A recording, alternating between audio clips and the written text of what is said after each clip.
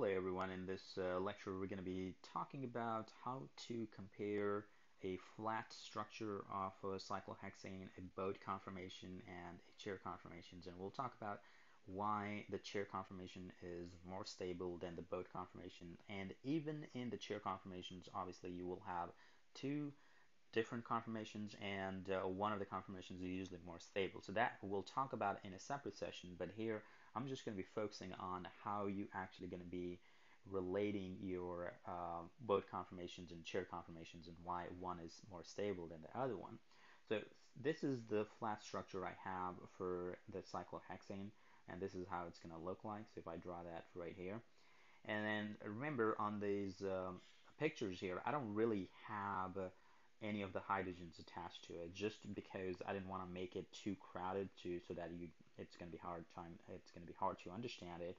But remember, there's 6 carbons in there, so I can kind of like 1, 2, 3, 4, 5, and 6, and then that's what you really have on the bottom. So that's your flat structure bit, and you may see this flat structure written a lot of times, but obviously the chair conformation is going to be the most popular one, and you want to kind of get in the habit of drawing these cyclohexane and any of the derivatives of cyclohexanes into the chair conformation.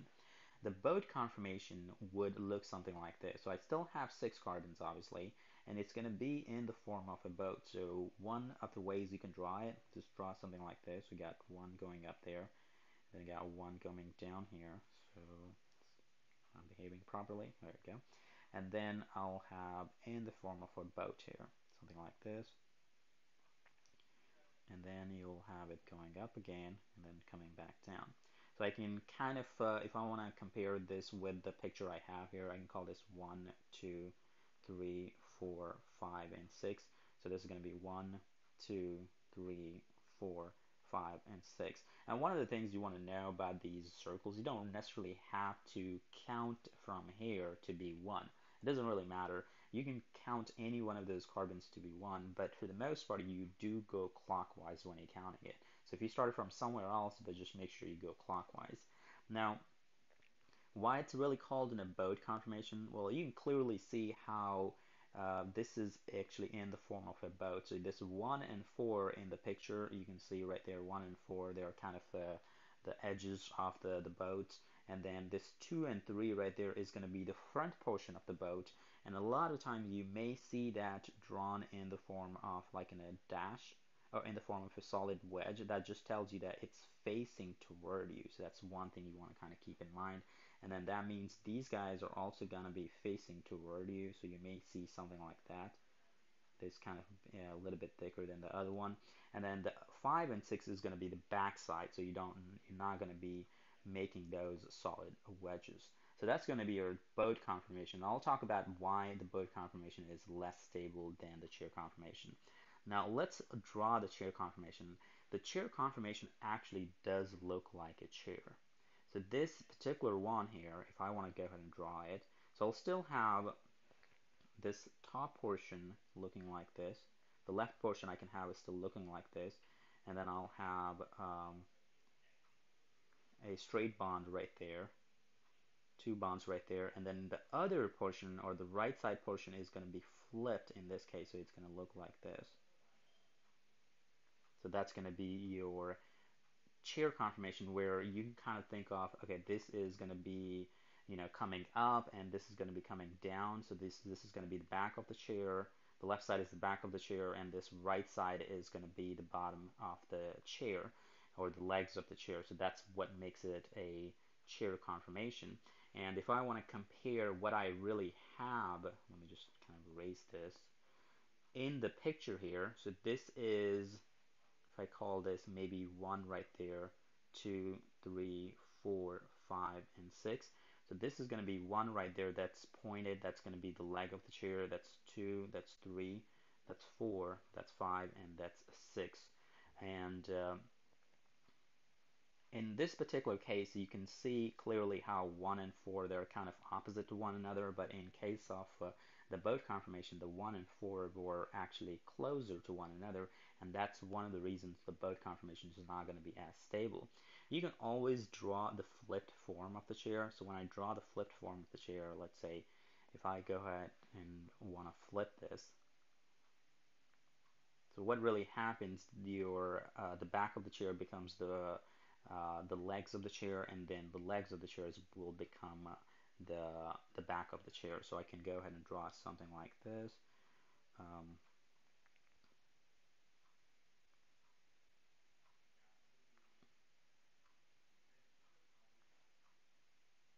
so this one is going to be a little bit smaller just because I'm running out of space, but it's going to be very similar to the other one, just in the flipped form. So you got one here, and then you're gonna have two here, three here, four here, five here, and six here. So you can clearly see when you flipped it, your one goes up there, and then your four comes back down. It becomes one becomes the back of the chair, and your four becomes the legs of the chair. So you want to be able to draw both form of the chair. Okay, now why would one is going to be more stable than the other one? So I'm just going to go ahead and copy this down here and bring that down here. And then in addition to that, I'm going to go ahead and copy this one actually, just because that's the one I have in the picture below, and bring that one down here. So when I'm looking at the positions of the hydrogens that I'm going to be placing here, so there's going to be two hydrogens there. So one of them is going to be pointed this way, and the other one is going to be pointed that way. And then the same story on this carbon number one. I'm going to have one hydrogen right there, and I'm going to have another hydrogen right there. So in the picture, it doesn't really look that close, but it's usually very close. So just because you got these two hydrogens right there, they're going to be having an steric hindrance, or another way of saying they're going to be creating a steric hindrance, and also called the flagpole interaction. So make sure you know the terminology there, because that's where your flags usually are when you look at the boat. And if I want to compare that with the structure above there, so that's the boat form, and you can clearly see how um, I got this right there and this right there. They are right next to one another, and that's what they're going to be creating, these flagpole interactions. However, when you move on to the chair conformation, and in the chair conformation, you can see how one of those is going to be flipped, and you still have one hydrogen here. I can, go ahead and draw the hydrogen right there, and then the other hydrogen is going to be right there. But when I'm looking at 4, you're going to be in a similar scenario where you're going to have two hydrogens, but none of those hydrogens are really interacting with one another anymore. So there is no flagpole interactions, and that's the reason why your chair conformation is going to be always more stable than your boat conformation. And even in chair conformations, you would have some conformations to be more stable than the other, and I'll talk about that in a separate video. But here I just want to be comparing the boat and the chair, and then now I'm going to talk about the different positions in the chair conformation. Now from here on, we're just going to be focusing on the chair, and let's talk about the different positions you can have in the chair conformations. So the two positions you really have to worry about, one of them is called an axial, and the other one is called an equatorial. Go ahead and draw the axial position first, and then I'll draw the equatorial. So when you're drawing the axials, and I'm going to go ahead and start it from right here, that's carbon number 1, 2, 3, 4, 5, and 6. Your axials are actually going to be going up and down on alternate positions. So remember, this carbon number 1, suppose this is going down right there, so that's going to be your axial position, and you can relate this particular one right there with this position I have right there in the actual picture. So I'm just going to cross that right there. So that you can't really draw a three-dimensional structure when you're looking at the pages, but you have to kind of imagine this being in a three-dimensional structure in your mind when you're doing these problems. So this is going to be going down, and on the second carbon it's going to be going up like this, and on the third carbon it's going to be going down, fourth carbon is going up, the fifth carbon is going down, and the sixth carbon is going to be going up. So I can, if I want to count those in terms of where you can see them actually properly, I can call this A right there, a B right there, a C right there, and then you have a D back here, and then you got E, and then you got an F there. So I can call this A, call this B right there, C, D, this is E, and that's going to be your F. So all those positions are going to be your axial positions, and you can clearly see how they go up and down on alternate positions. If I want to count the number of carbons on this picture right there, I'm going to be calling this 1 here, 2 here, 3 here, 4, and your 5 is kind of back there. You really can't see it properly there in this picture, and then your 6 is going to be right there. So remember, your 2, 3 are going to be facing toward you, so you may want to draw this 2 and 3 a little bit of solid wedges here, something like that. And then this 1 and 2 bond is kind of coming toward you, so you may see in the pictures drawn something like that. And the same can be said about the bond between 4 and 3, so it's going to be like that. So whatever is the shaded part, that's going to be facing toward you, and whatever is the non-shaded part is going to be actually back in the page. So that's how you want to be looking into those. Now, once you actually go ahead and draw these axial positions rather, the next thing is you want to be able to look at your equatorial position. So maybe I can just go ahead and copy this down here, and I'll erase some part of it so that it's not too crowded. Okay, so that should be good. So I got all the axial positions already in there. Now it's time to draw your equatorial positions. Now, one of the best way to draw the equatorial position, you look at how your one bond away, how the bond is going to be oriented, not the next bond. So if I'm focusing on, suppose, drawing the equatorial position on this carbon 1 here, I want to be focusing on the bond that's between carbon 2 and 3 right there. Or I can focus on the bond that's going to be between 5 and 6. So how do you know which bond you're going to be focusing on? You're not going to be focusing on the next bond, but you're going to be focusing on the bond that's going to be 1 sigma bond away. So in this case, 1 sigma bond away from this carbon number 1 is going to be the bond between the second and third carbon, or the bond between the carbon 5 and carbon 6.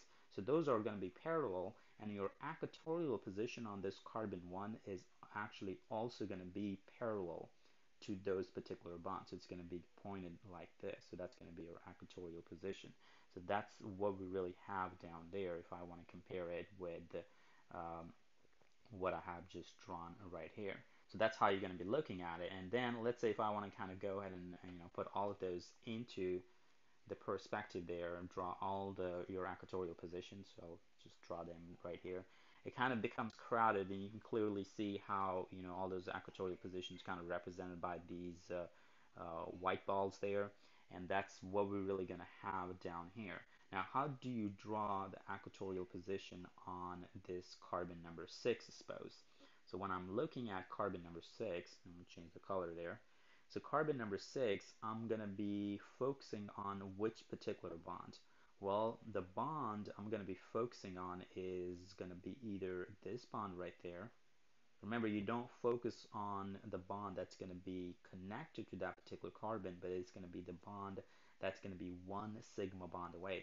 Or I'm going to be focusing on the bond that's going to be between 4 and 5.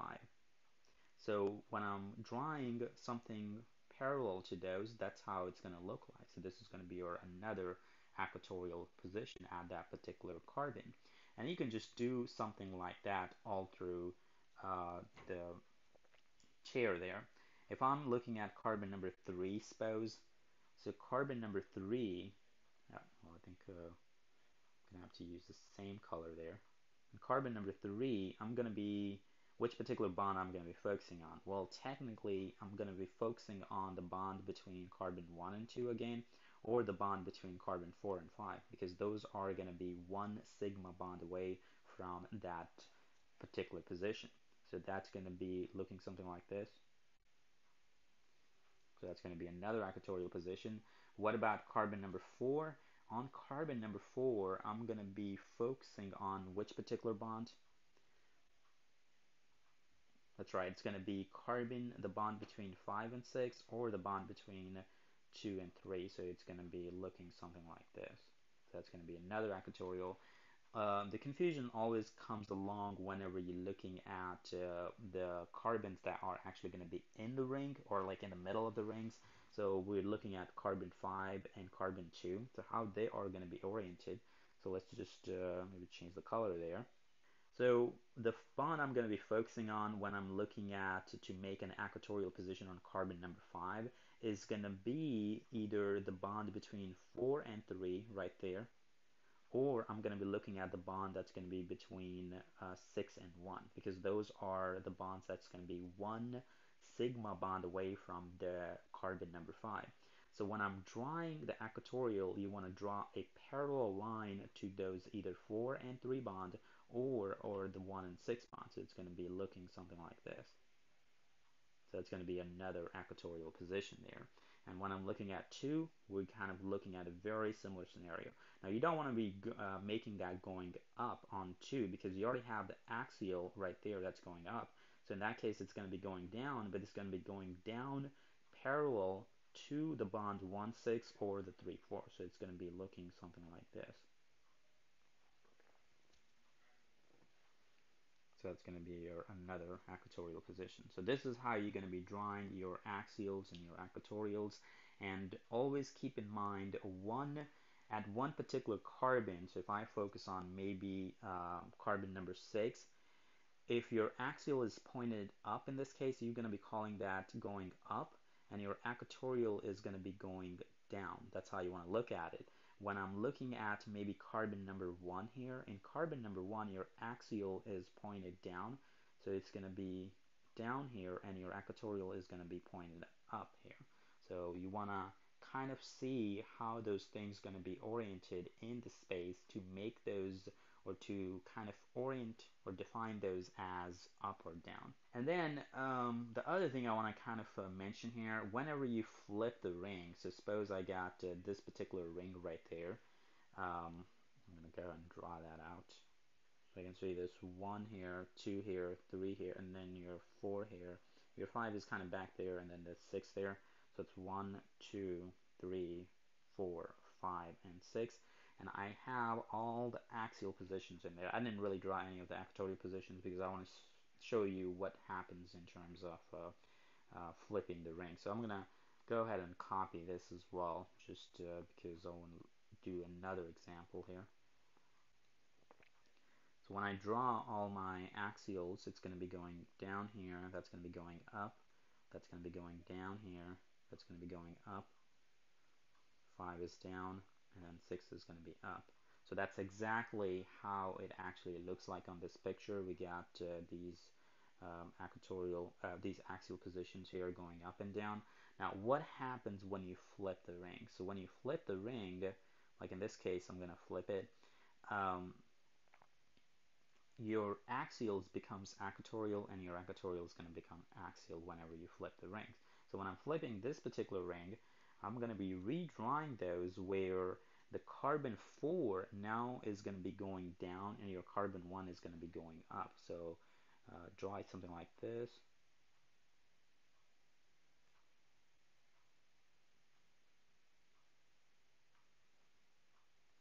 Okay, so then this becomes 1 right there because you just flipped it. Then you have 2 here, 3 here, 4 here, 5 here, and 6 here. And then what I'm going to be looking at, whatever the positions you had earlier, they were all axial positions in this particular case, they all going to become equatorial now. So that's one important thing you always want to keep in mind. Anytime you flip the ring, every position gets flipped. Your axials becomes equatorials, and your equatorial is going to become axials. So this is how it's going to look like, and I'll number those in that picture that I have up there. Okay, so I can call this 1 right there. That's going to be your 2 right there. So you can clearly see how this right there is kind of related to that. And then this 4 right there is going to be in the picture right there. So 3, 4, and in the 4 you can see this is going equatorial now, and that's how it's going to be looking at. So everything gets flipped when you're flipping the ring. Your axial becomes equatorial and your equatorial becomes axial. So if I want to actually take an example, so suppose I got a metal there. So I got a CH3 there, and I got a hydrogen there as an example. So when I go ahead and flip this,